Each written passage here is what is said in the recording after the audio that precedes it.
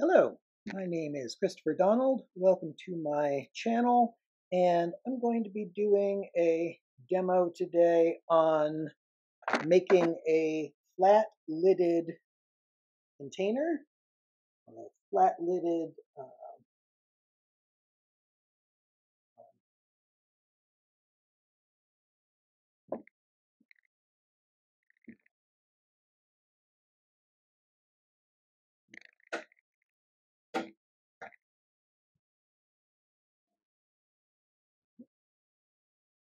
so we're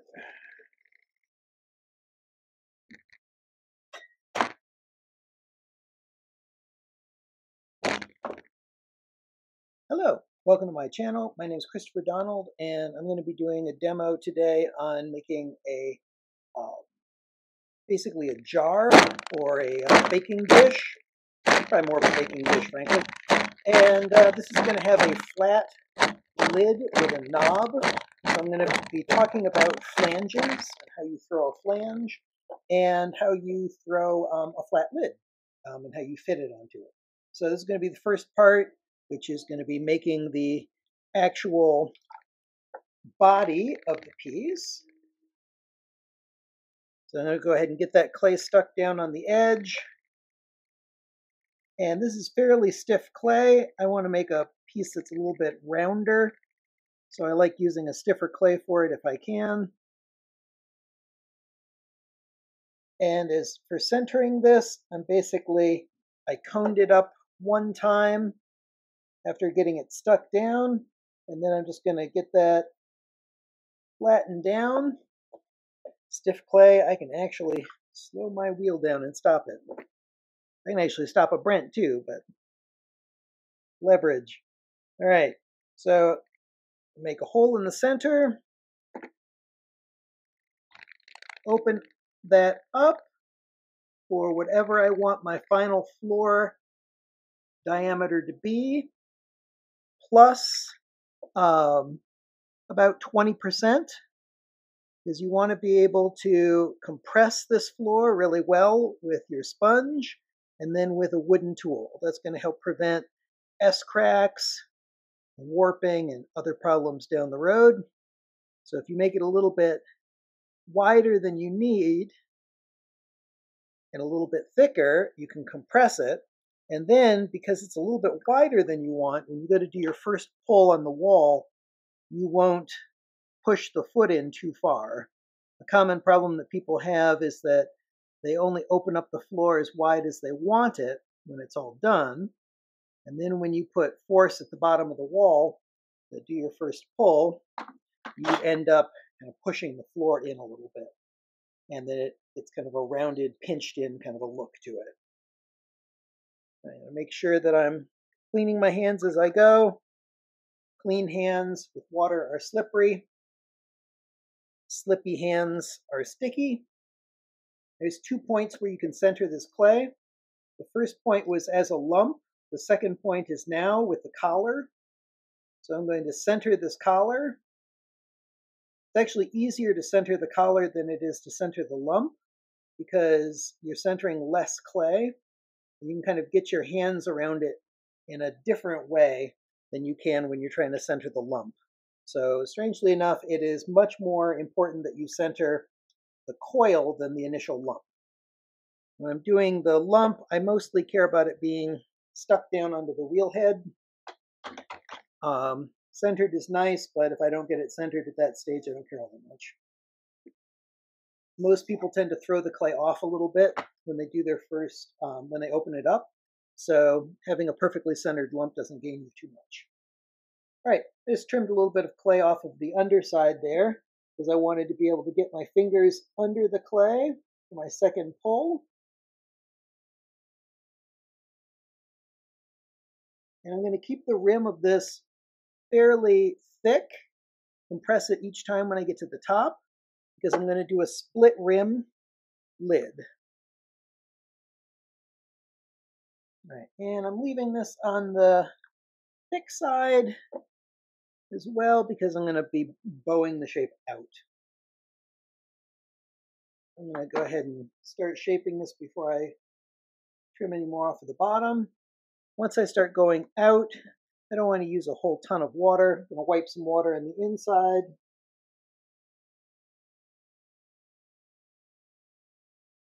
And I'm letting my finger on the inside apply more pressure than my hand on the outside. My hand on the outside is more guiding it. Like I said, this is stiff clay, so it's actually going to absorb water a little bit quicker. Tendency to dry out. Sponge on the outside is going to help a lot with that.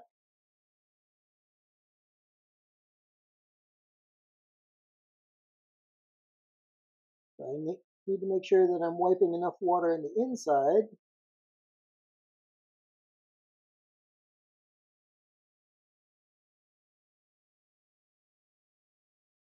My fingers don't stick.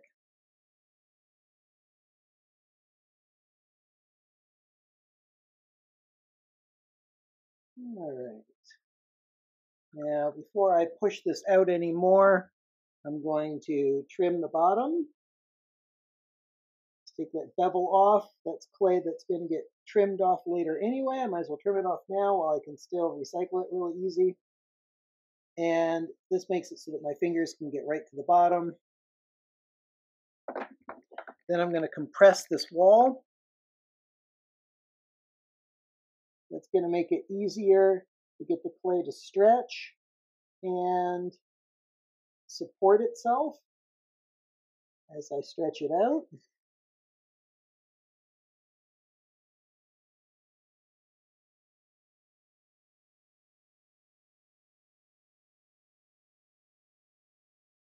There we go. The wall's nice and compressed.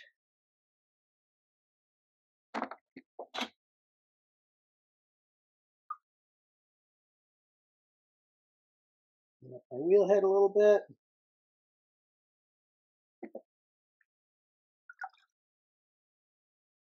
Recompress the rim.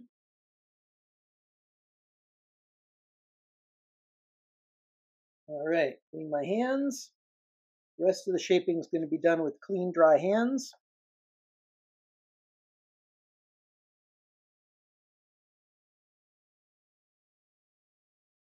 Get down to the level, speed. Get down to the level of the pot so that you can see the curve as you're pushing it out.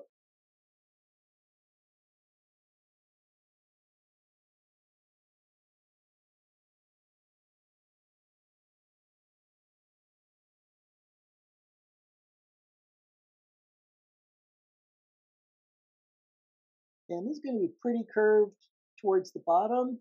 That's very hard to do entirely on the wheel. So I will be trimming a little bit on the bottom part of the curve. Pretty common. And I'm going to use a metal rib to finish compressing this outside. I can bend the metal rib into a curve, so it will compress a little bit more in a curve than the flat wooden rib can. Kind of hugging the shape of the piece a little. And if you get down low, you can really see it.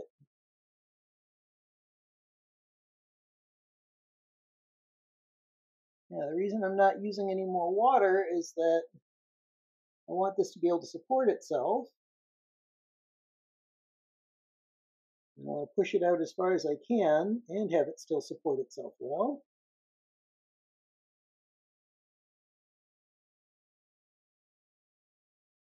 It's not too bad.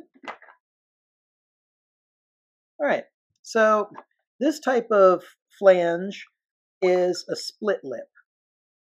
What I'm going to do is make sure that this is nice and compressed and centered. You do need a rim which is pretty even to do this well. You can do it on an uneven rim. Goodness knows we all have to learn somewhere, and when I was in college, I did plenty of split rims where it was kind of cattywampus when you do it. But essentially what you want to do is use a wooden tool, and you can split these with your fingers, but personally I think the wooden tool makes it a lot easier. I can apply more pressure in a smaller place. with the wooden tool. So I'm supporting the underside of the rim with my fingertip, my left hand, and then I'm using the point of the wooden tool, and I'm literally splitting the wall. So I'm cutting it in half and pushing part of it down. I can use the round part of this to kind of help flatten out that flange that I've created from splitting the wall. And I can use, the other tool that works really good for this is this wooden rib. I always really like this one for being able to get right into that corner perfectly. There we go. And I can use my sponge, clean up that inner part of the flange, clean up the top edge of the flange.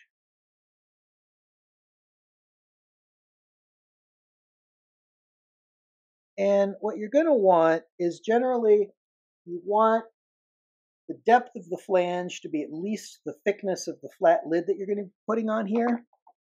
I actually think this is a little bit too high, or it's not deep enough yet. So I'm going to continue and I'm going to push it down a little more. There we go. That's what I want.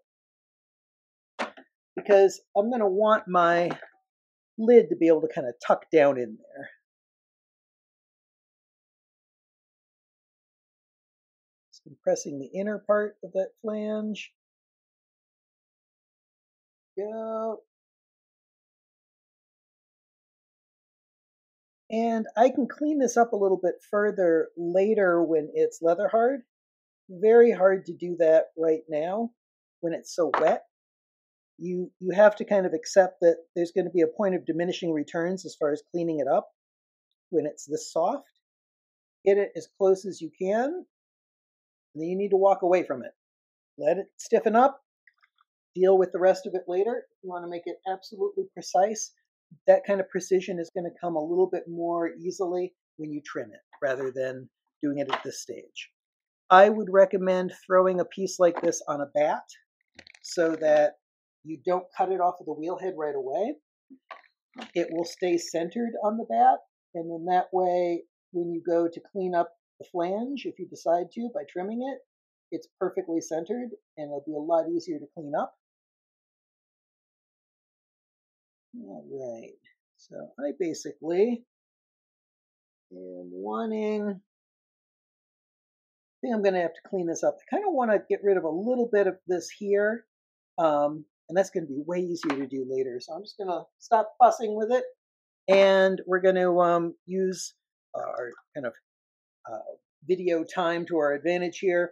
I'm going to leave this turning, put a fan on it, let it stiffen up to the point where I can trim that flange. We'll come back. I'll show doing that. I'll show trimming the back side of this, and then we'll show throwing the lid, putting a knob on the lid, and then trimming that to fit. We're going to do a little time lapse here in between. I'll be back.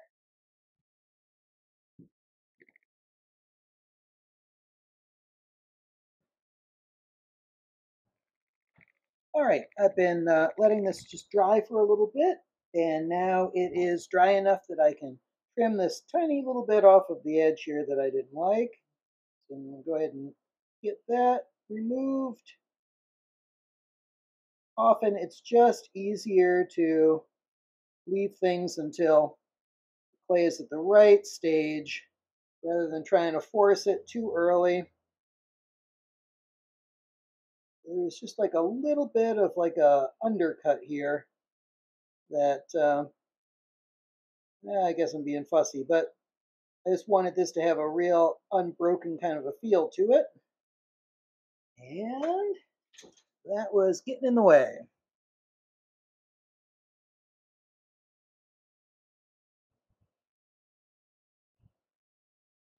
There we go. Okay. I use just my finger to round off this top edge. Don't really want to leave that too sharp. Might need to trim that down a teeny little bit. I can trim the inside of the flange so it's perfectly flat.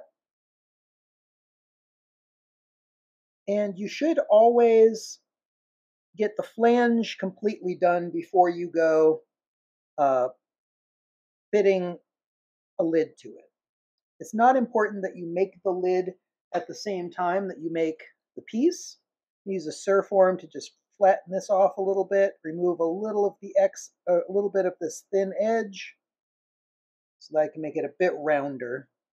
I don't like quite how sharp that is. It's going to definitely be a problem. Later on, I'll use a soft rubber rib to just round that back off again. And my finger on the inside. A lot of times the best tool is just your own hands. There you go. That's a little bit less razor thin than I kind of trimmed it to.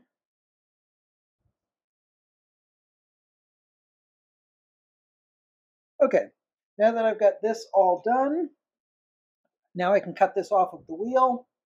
Just wanted to do that while it was perfectly centered. It really does make a difference.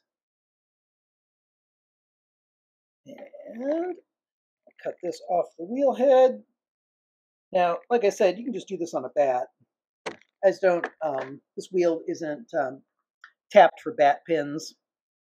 So I always just let things dry on it for a little bit.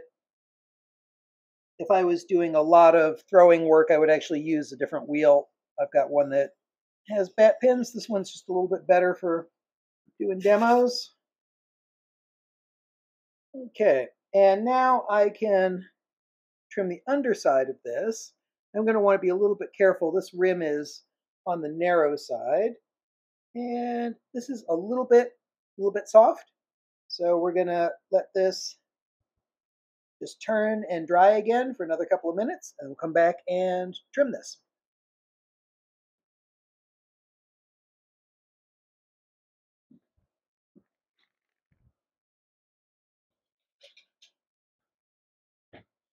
All right, back again. So I'm going to take a juice cap, put on the bottom of this, and just use a little bit of water. And that's what I'll use to hold this onto the wheel head. So I can trim this. And I'm basically squaring the bottom to the rim. So if the rim was a little off when it was made, this would actually fix it, because the rim is now being squared to the bottom. So this is why I suggest to people that they don't bother trimming rims. It's kind of no point.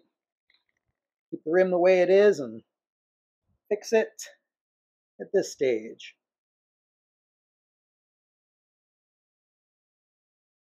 And this is still a little bit on the soft side, so I'm just gonna take it easy. If you have a fairly sharp trimming tool, then you shouldn't have to apply too much pressure when you're trimming. So if it's a little on the softer side, it shouldn't make any difference. I just want to get that middle part a little bit closer. And then generally you trim point to flat. I'm going to start by using the point. It's less likely to follow any kind of inconsistencies.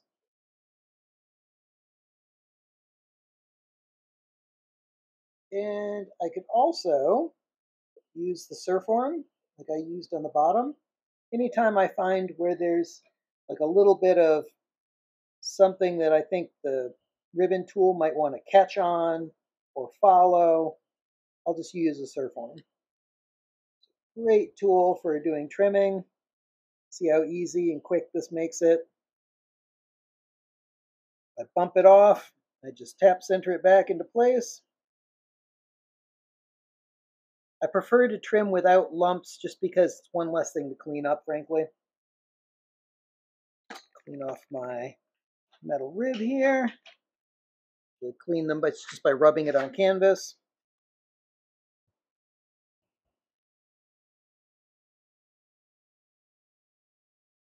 And I actually bumped the bottom a little bit when I first flip this over, so I'm actually using the metal rib to kind of just push the bottom into being straight again, rather than trimming a bunch of it off. Actually, it doesn't need to be trimmed, it just needs to be flattened. And anything that's being left as a flat bottom, you actually want it to be dipped in very slightly in a concave. I went ahead and did that.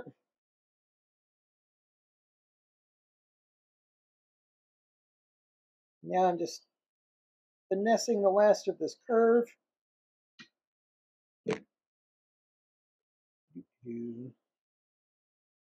Go. This is a really dense clay, and it does have a tendency, it's kind of almost like porcelain that way, where it does have a tendency to want to grab if your trimming tool isn't quite all the way sharp. And I am ashamed to say I've been doing a lot of trimming with this guy, and I need to sharpen him. All right, I'll go ahead and use the metal rib as a scraping tool. Clean this up. This removes the marks from the surform.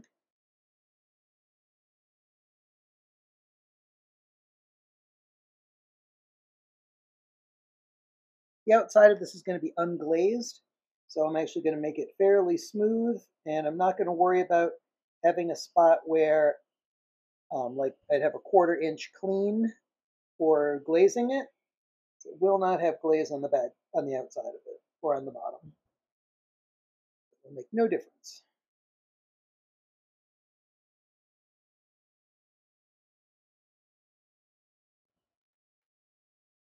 But if this shape was going to be glazed, I would want to consider that when trimming the foot.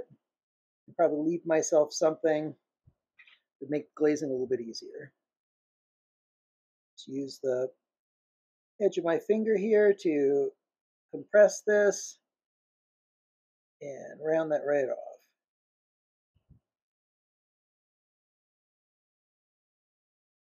All right. And I forget, actually, sign this thing. Often I totally forget. Go. Okay. It's got a teeny little bit bunged, but not too bad. So that's pretty much what I was going for. Check it out, make sure I got that curve right. Looks pretty good. So now I'm going to wrap this up, set this aside, and we're going to throw the lid right back.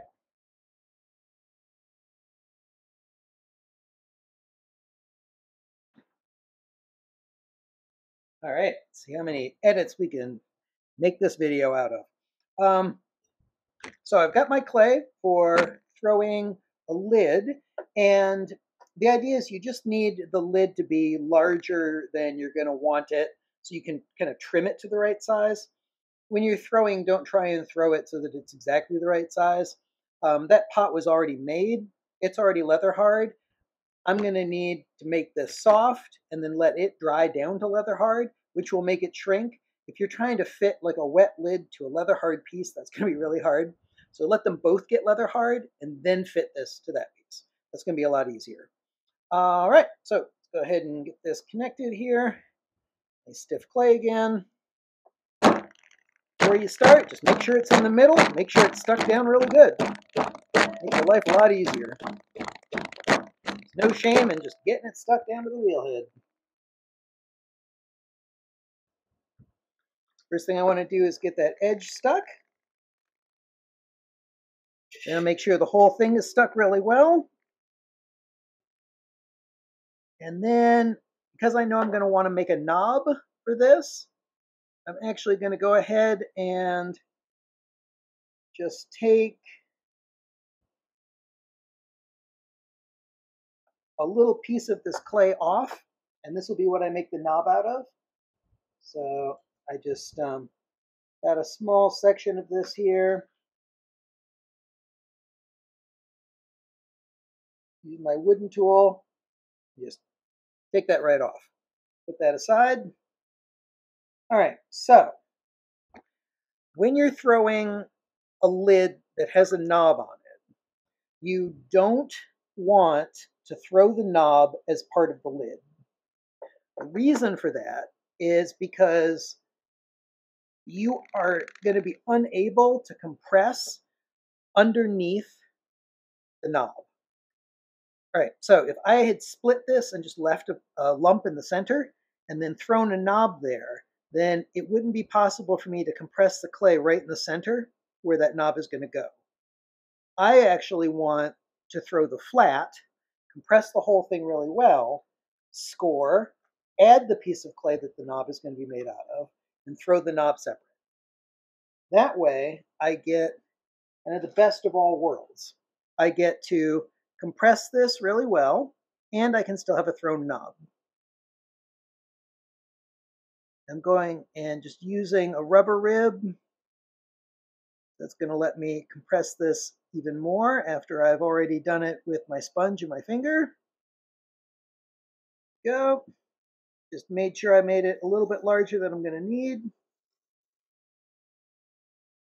Trim off that extra little bit on the edge.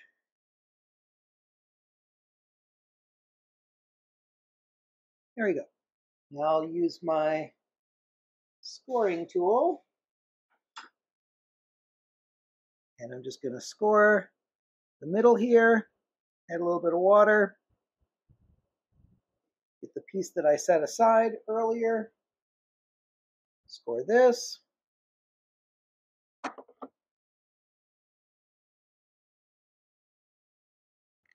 Should I connect that really good? And when you're throwing a knob, usually you're going to have to up the speed of the wheel a little bit.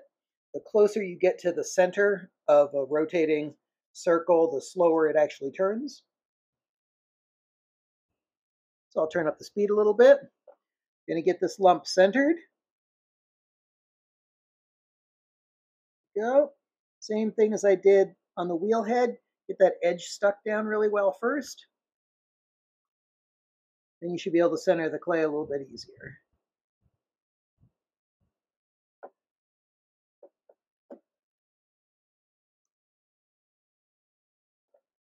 All right. So then I'm going to get the basic shape that I want.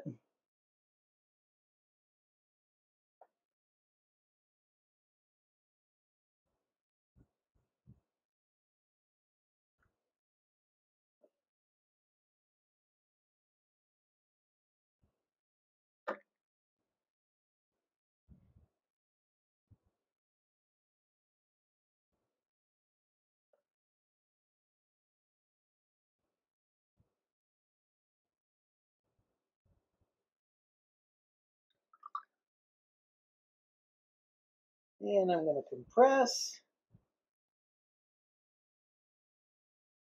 feeding up to it. Use this tool to help establish the stem.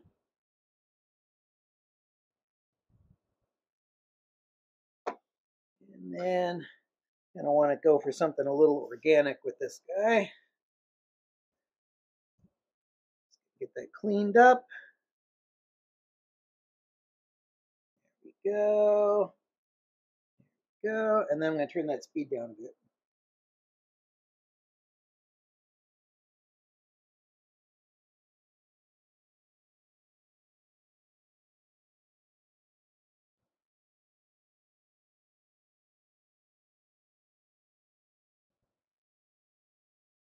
Just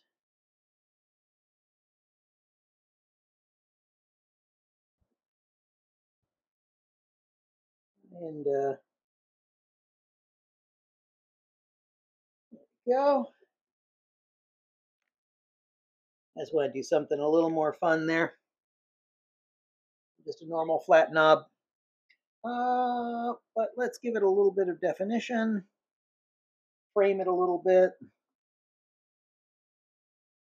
I can find my tools. Where do I put my tools? There we go.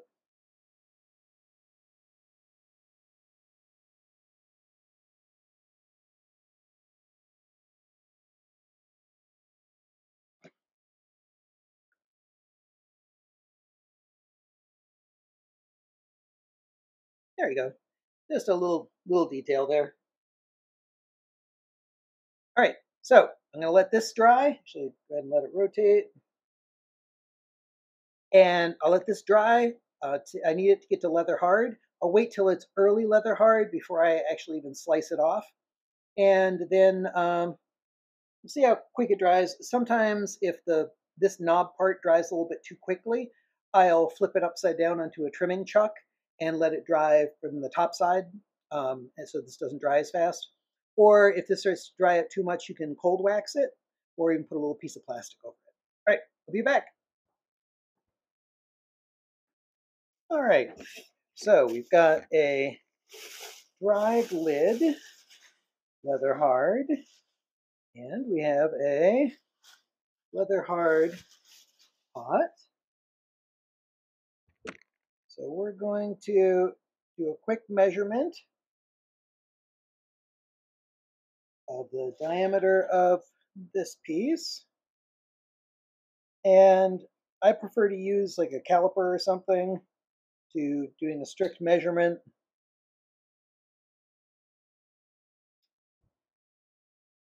Go. Using a ruler isn't quite as effective. And go ahead and so it's pretty much dead on. There we go. I can use this as my trimming chuck. I could actually use a standard trimming chuck. I think to myself, do I have a standard trimming chuck anywhere around? All right, this is a trimming chuck. So it's a ceramic piece that's been bisqued, and you can use it either end depending on how wide you need it to be. I dipped it in a little bit of water before I tap center it. That way it won't absorb too much moisture from the clay that I'll use to hold it onto the wheel head.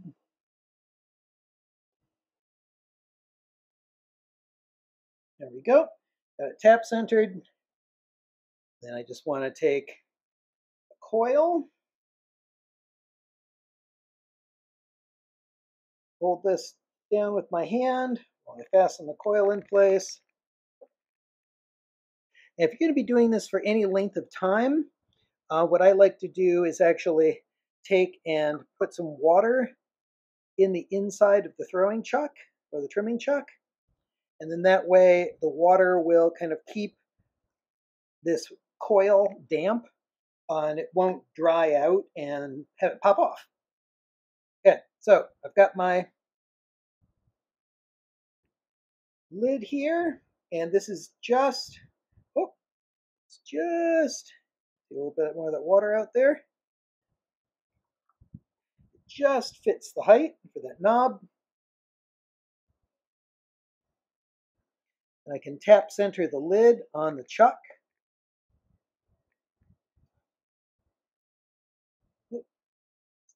Just sticking up there. Yep.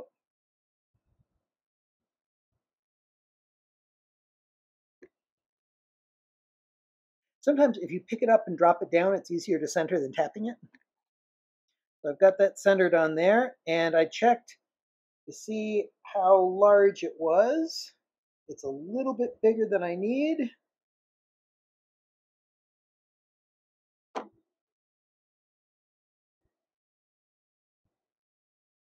So one nice thing about a chuck is that it's centered, and so I can kind of take this off and put it back on. This guy, and I can test the fit. So I still need to take off another 3/16, I'm going to say.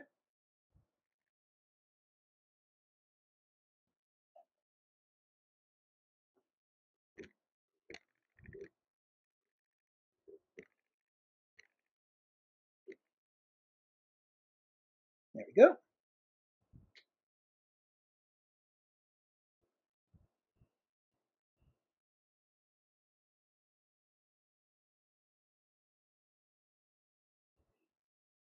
Now, this is wetter than the pot. Not by a bunch, but it's a little bit wetter. So I actually want to make this a pretty tight fit because the lid is going to still shrink more than the body of the pot. If I make this a nice snug fit and then let it sit up overnight, the two of them will equalize. And then If it still needs a little bit shaved off, I'll do that when they're the exact same moisture content.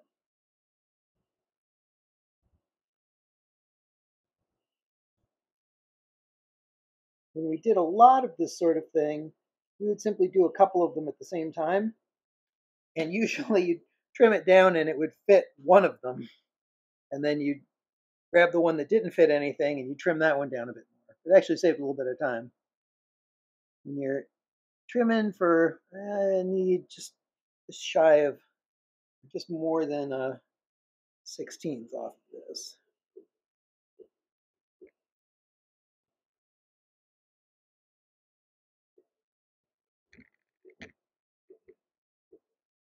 Yep.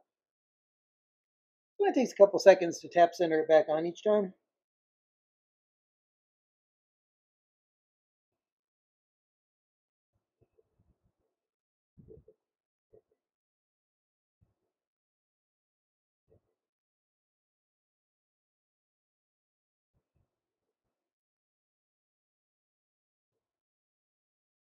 Okay, let's test that.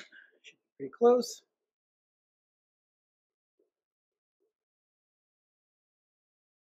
Just a smidge.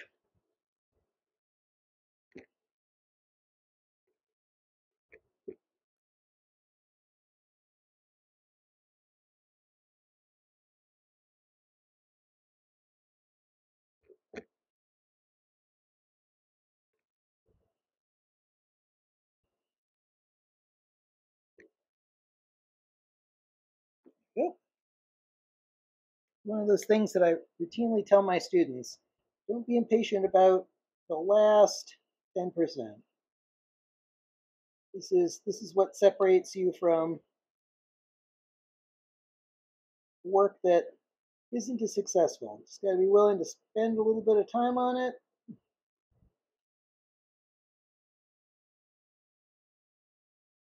Be willing to put the time in, make it right. I'm going to optimistically hit this with a rubber rib. I thought that I am right there. Didn't need much. See if we get lucky.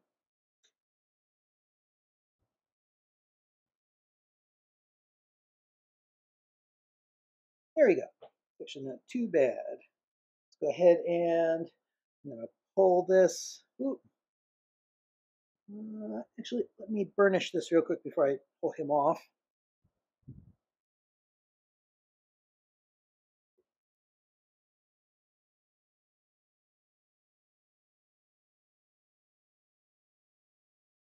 Burnish the top edge of this.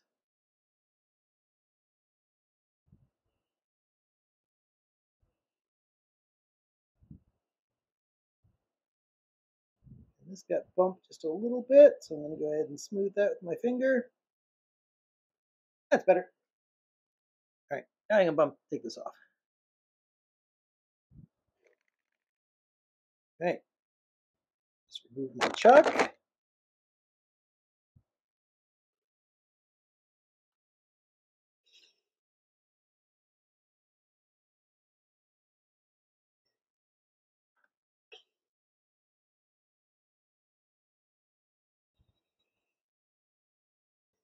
Squeegee off the water.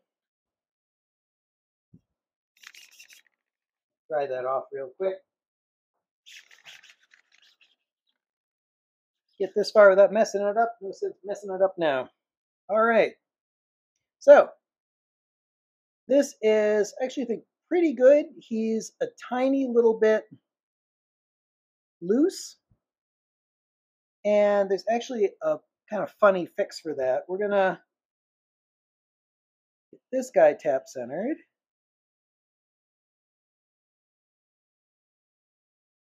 And then I'm going to use a wooden tool, and I'm just going to push this in slightly.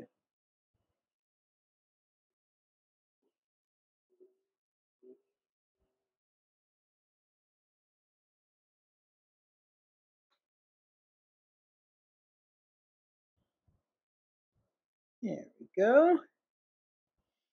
And I would actually, I would call that is pretty darn close. And especially with a jar like this. It's not a teapot. It doesn't need to be so close that, like you can pick it up and it doesn't fall or anything. I mean, this is supposed to be a flat lid, um, and little smudge in the bottom there. As soon as you turn your back. So if I make it too tight, you would definitely not be able to glaze it. I'm not sure if I'm going to glaze this one or not. I've been doing kind of a series of unglazed ones, so this might be left just bare. We'll see. But anyhow, so that is how you throw a form, make the flange, throw the lid, add the knob, trim it to fit, and it's all done. Thanks for joining me. If you like what you've seen, please throw me a like. Subscribe to my page if you'd like to be alerted for when new content drops. And I will see you back here again soon. I will definitely do a couple other types of lids. I just really like starting with the flat lid because it's a nice, satisfying one, and usually not too complex. But we'll do some double flanges and some other stuff down the road. All right, take care. Thanks for joining me. See you soon. Bye.